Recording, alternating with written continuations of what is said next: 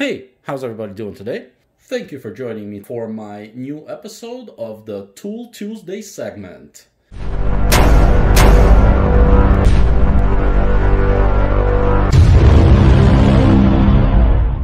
Today, as you can see, I bring you the Power Probe PP ECT3000. This is the newer version of the 2000, which apparently improved on the aerodynamics of the tool. It used to be just a box, and now they are fancier looking. I want to try to figure out how to use this thing to find shorts and open circuits, and thought I would get this to help me along. From what I understand, people are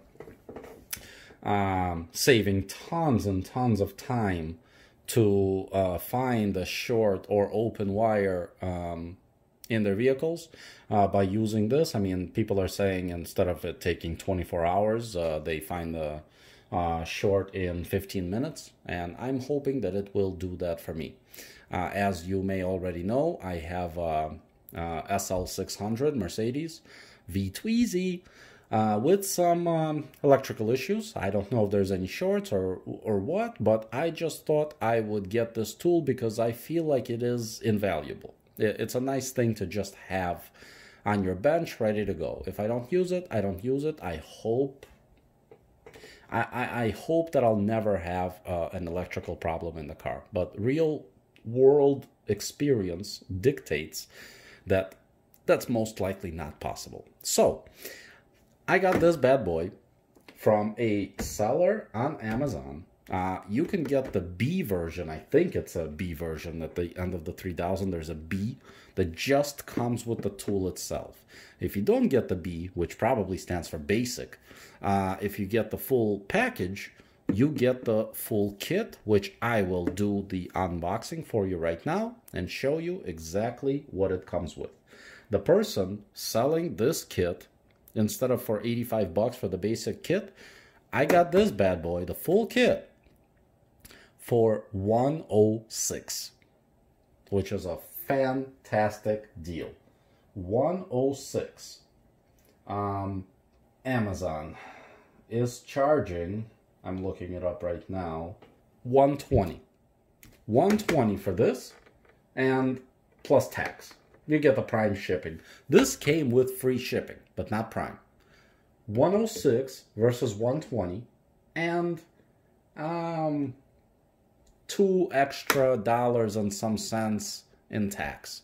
So all in all, you'd be paying by going through Amazon without clicking on the other seller's thing that I did. I will try to leave a description for this at 106 below, at 106 directly, so you can get directly to the seller who did a great job. It said that it was going to take longer to ship. The guy shipped it out the same day with like a next day delivery to me in Illinois.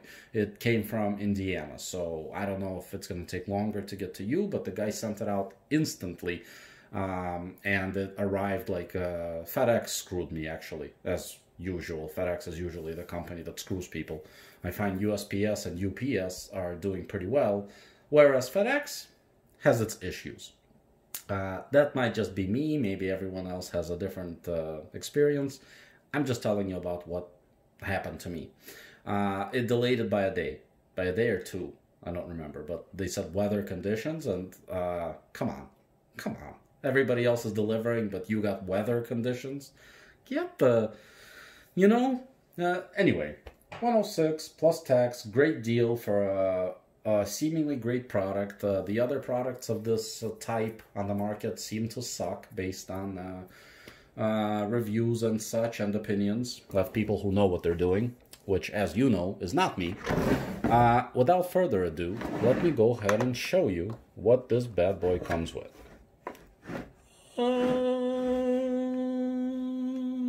Nice, huh? Get a little booklet. Which tells you a little bit about it in English, in case you're curious. It is an American company. I don't know where these things are made in. Does it say? The company itself is in California, but where is the product made? These days, I guess it doesn't really matter. So, comes with the transmitter, which I guess you can hang on something. This does not move. I thought it might move around. It doesn't move. So I guess you hang that on something.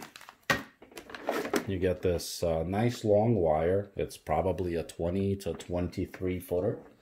If I had to guess, I don't really know. With a plug. Oh, and a dedicated ground, I guess. I guess it's supposed to be a dedicated ground attachment.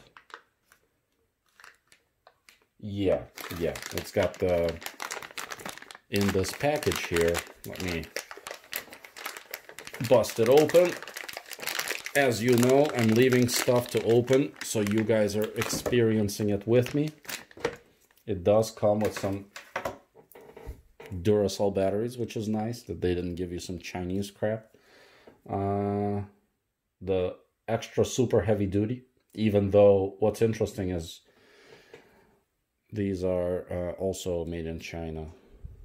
So that's Fabrique in China, which is interesting. I thought they were Japanese, but what are you gonna do? So, without too much digression, you get a nice little plug here, which you cannot stick the wrong way. It only goes one way, if it goes at all. Okay, there you have that. And you got your battery clamps. Pretty self-explanatory. Nice spring in there. It's pretty thick and nice. I like it. Seems like it's quality. And you get a nice shielded insulated alligator clip with this connection here that goes into your negative lead here. There it goes. That's in. And now you have your dedicated ground alligator clip. Okay? Also comes with another connection that goes to a, I guess you can stick that in somewhere to probe some place wherever it needs to be probed, I guess. We'll figure that out in the user manual, or nope. Oh, wait a minute. Here, let me show you the page for your records.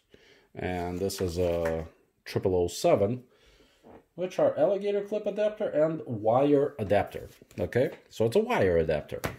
Well, I could have told you that, but where do you stick this? If you guys want to leave that in the comments below so I don't have to figure it out on my own, that would be fantastic. What do you use this wire for? Now, you have a...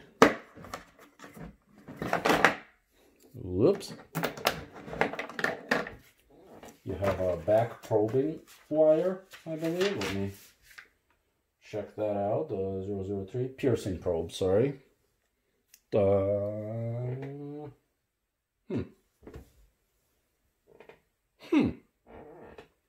guys want to hear something interesting?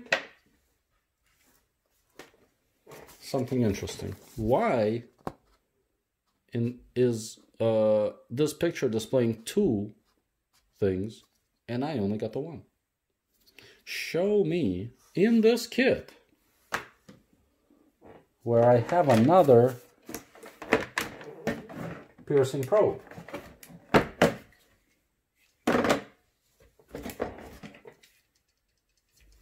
Not here. Something that I notice off the top. Can you guys hear that? That, to me, sounds like garbage. If this was made in Japan, it would not do that. I hope my product is not defective and this is just normally how their products are crappily made. I know this is a quality product, which makes me, well, as far as it works. This, I gotta tell you, I have a problem with. I hope it works. I haven't tested it, obviously, but this, you screw and that little piece goes down, and inside there's a needle. I don't know if I can show it to you. No, I guess not. I don't know if this little thing is removable or if it's just a safety thing or what, but there is a needle in there. I don't know if you could see it. Yep, there it is. You see it twisting and going down? There, it just went down. I don't know. I don't know if you can see it or not.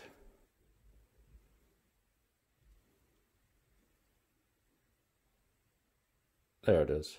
See? There's the needle. Okay. So that's that. And this is extremely hard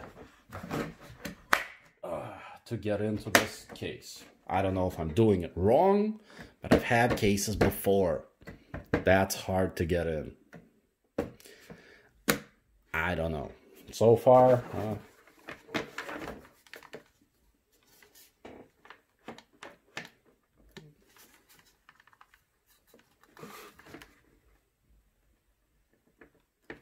this one doesn't have anything shaking in it.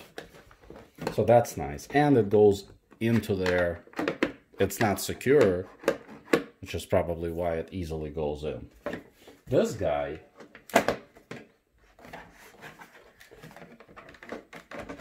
I guess that's fairly easy to get in and out as well. Moving on, we have a blade probe, and a back probe. I was gonna buy this kit separately, but then I realized, which was like almost 20 bucks, like $17 or something, just for these two little things. And then I realized it comes as part of this package, which I was happy about. Those go in fairly easily. This is really strange. It's like, that thing is not coming out. I mean, you really got to work at that. And you get light bulb adapters, because apparently all the problems arise from your light bulbs. So I'm guessing, I can tell you right now, this is going to be a problem. This is going to be a problem because right there is a connection. And you don't have enough of a material here to pull it out from there, unless I stuck it in too far.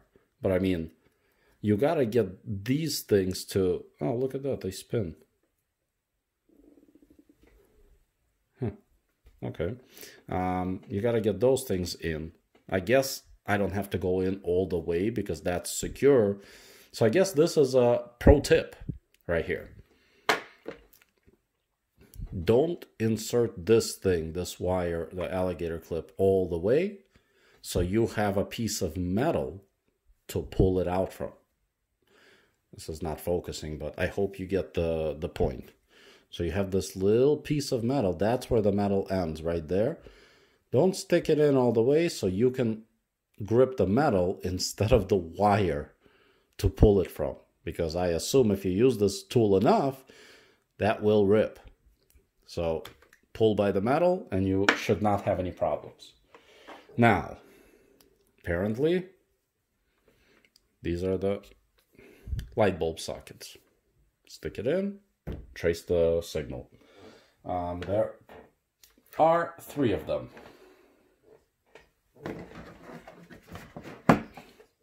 3 of them. But park, tail, stop, turn. That's interesting. You see it says it on there.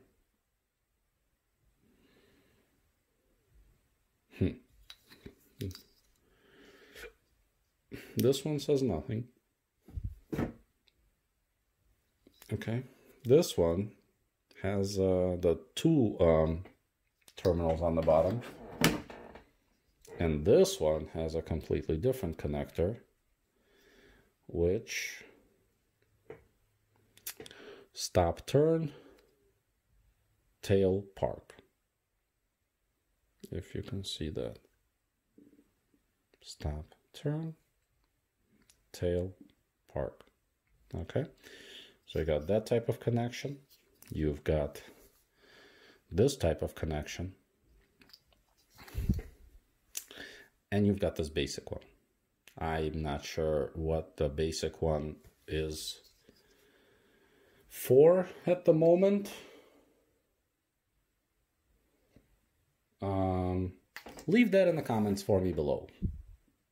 I'm gonna do some research obviously on this, and I don't know how to use this thing at all, but leave that in the comments below. If you guys have this or the previous version, how do these work? If you can, you know, without going into too much trouble or detail, I don't want to waste your time, but at the same time, if you have a couple of minutes to explain this to me, that would be fantastic. These connections, it's a hard molded case. They're hard to get out. If there was something they could do to make these easier to go in and out, that would be fantastic. Without them being loose, obviously. But look, these are a little bit loose, but they're not coming out. They're in there, but I can easily just pull this guy out. It's easy. I don't have to break my hand to do it. Whereas this guy, it's like, ugh. Well, that time it came out easier. Maybe the case is gonna get worn out from use, and it's gonna be easier to do. But come on, that's ridiculous. Anyway,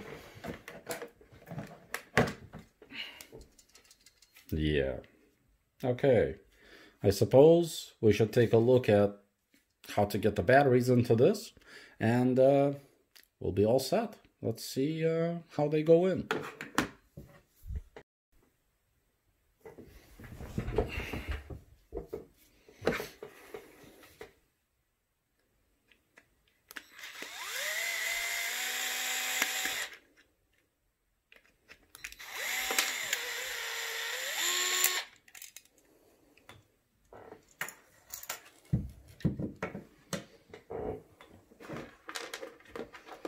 Okay.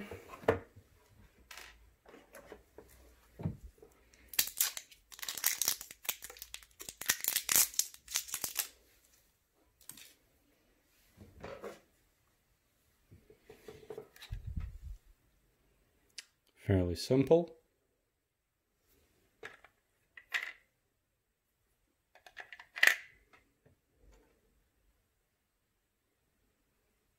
I'm gonna spring on this side that pushes it down.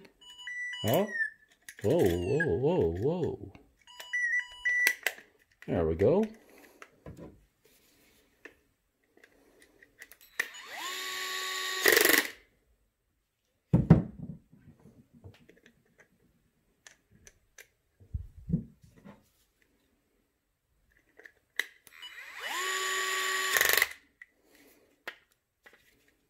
I guess it's good. There's a light. I wonder if the old one had a light.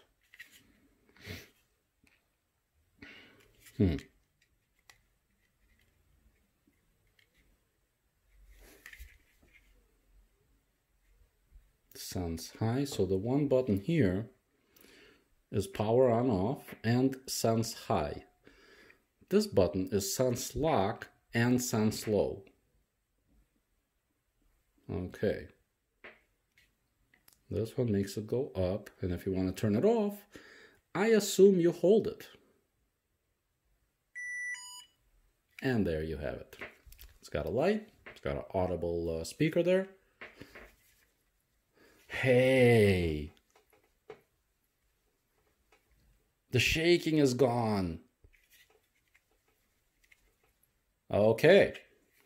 I retract my previous statement. at least for that one thing, this is good. This is good. I thought maybe the part of the speaker thing was shaking, but now it's solid with the batteries in. So, at the very least, that part is okay. So there you guys have it. For 106 bucks, I think this thing is well worth it. There's that alligator clip, might as well connect it. Or, yeah, you know what? You know what? If I keep it connected, that might make these things go down in time. So I better not. I better not. That actually, you don't want to ruin that by having it connected all the time. And that's probably why it's not connected out of the box. I don't know. Regardless, there you have it. There's the full kit and caboodle. And for $106,